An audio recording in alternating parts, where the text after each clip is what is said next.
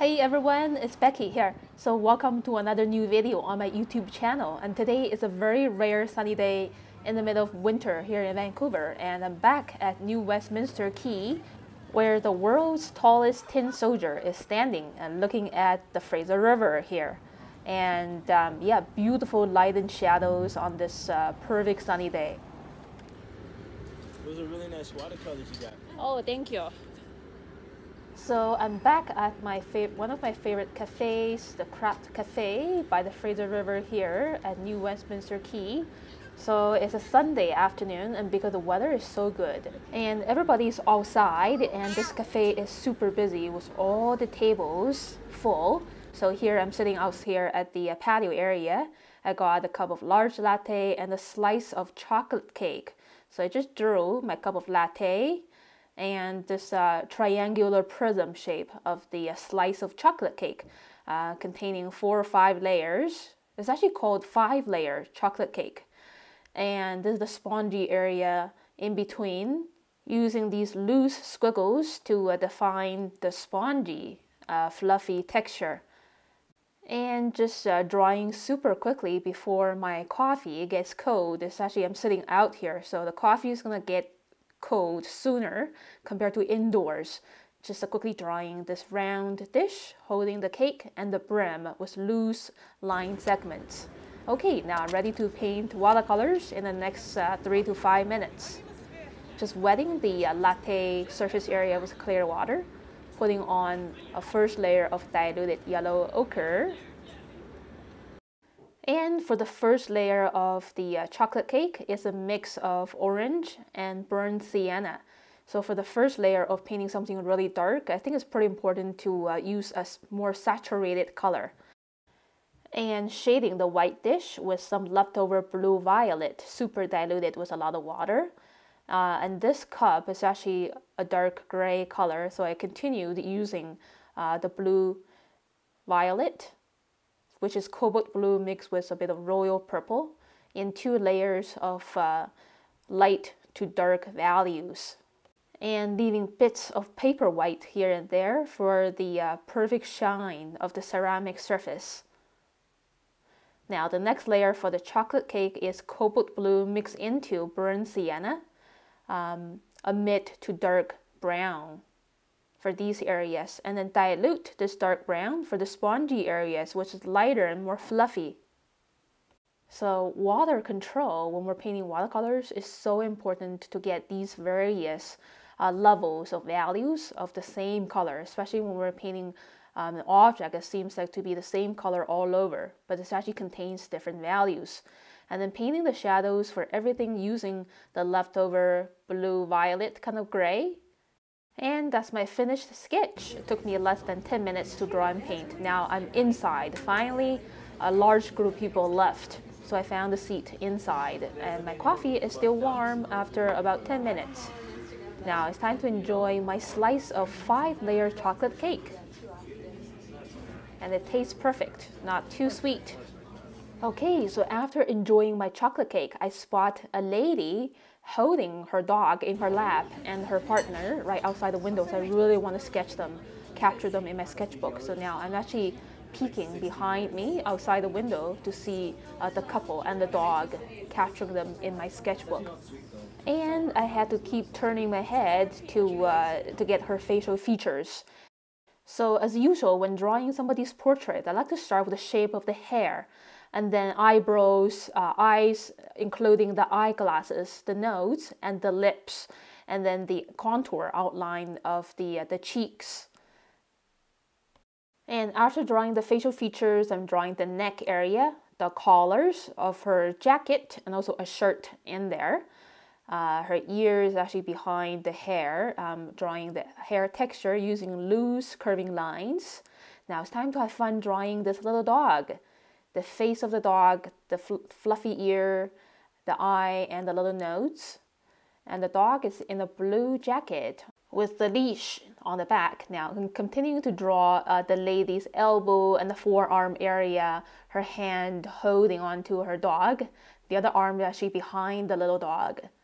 And the edge of the table, actually with her other hand, she's holding her phone, swiping it.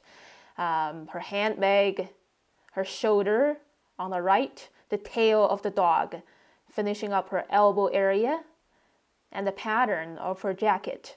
So it's a pretty common plaid kind of pattern. And then drawing more details of her handbag, a bit of shadow for the flap of her handbag, and adding more pattern details for her jacket. Okay, so that's very much it for portrait. So now I'm adding a bit of final details and accentuations around the edge of her jacket, the collar area, and yeah, her phone has a solid black case, the edge of her jacket under the dog's tail, her legs. Sorry, did you draw that? Yeah. That looks really cool. That's really cool. Oh, is that what you're doing? Yeah, I'm trying to get her in. That's really cool. Oh, thank you. You have to be very intelligent for that. I am just so busy.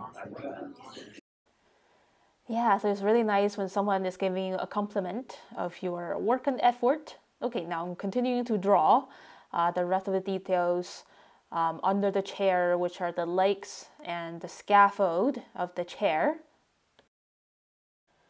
Yeah, so on the table there's a paper cup of coffee or tea, so just drawing that. Adding more details for this simple narrative of a lady and her partner or friend. And now I'm drawing the man, as always, starting with the shape of the hair, the side view of the ear, the profile view of the face, showing the eye socket, the shape of the nose, and the big mustache surrounding the cheek. And the collar of his jacket is looking pretty nice. Just getting that in.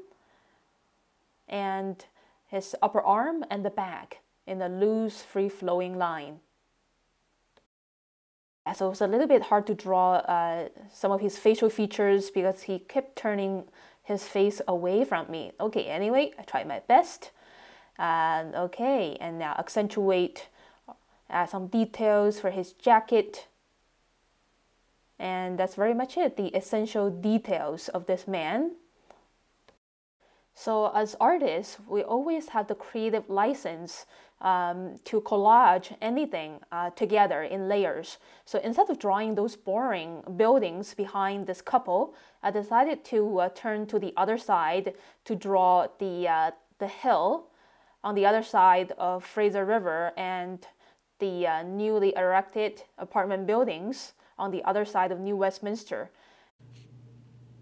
And in the foreground, there's actually a boat containing a lot of abstract little shapes and a wheel in the back of the boat. And last bit of details, just that continuous horizontal line of the land in the distance, and very quick strokes for some suggestions of foliage. Writing down the day and date. Here's a look at my finished line work. Took me about like 30 minutes or so, and the couple now is gone. Yeah, so this is the backdrop on the other side of the window that I'm trying to sketch and paint. Yeah, so now just wetting the sky area with clear water and putting on some really mellow, diluted lemon yellow mixed with yellow ochre for the bottom part of the sky and the land. Now wet onto wet. Bit of cerulean blue using horizontal brush marks, mixing in a bit of lime green into cerulean for a bit of turquoise kind of color for the middle part of the sky, and just let it diffuse with a yellow glow closer to the horizon. And now I'm adding like an underpainting or a very diluted yellow tint for the water, the Fraser River as well, blending on a bit of orange and some leftover green for the land there on the other side of the Fraser River. Very impressionistic. So just kind of selecting these colors based on seeing and my sensations. Yeah, the top part of the hill contains more viridian green, and just let these colors bloom into each other. And now using thinner brush marks, I'm trying to depict the shine of the river surface and the rhythm of moving water into with this pretty simple techniques of using thin and thicker stripes of brush marks. This is very much cobalt blue, cerulean blue, and a little bit of green. And putting a bit of tint of yellow-orange for those buildings there up the hill. And grabbing a little bit more viridian green. Yeah, for the top part of the hill here on the left-hand side, just for a bit of contrast. And making sure not to overpaint the piece of land with too much or too intense of the green, because I want to preserve some of the yellow-orange areas for the atmosphere of a bright sunny day.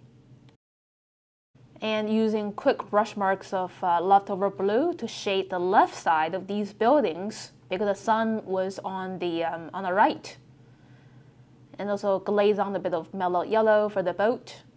Grabbing some leftover bluish gray to shade the left side and the bottom of the boat. Okay, I think that's very much it for the backdrop.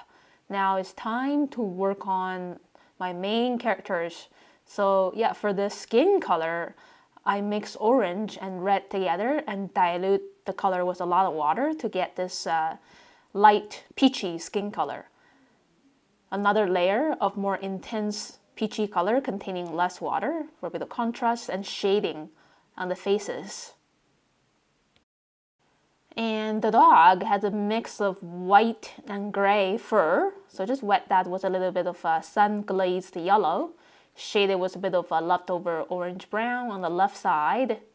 And yeah, this couple here, they are they're like 55 to like 65 years old, so their hair is like salt and pepper.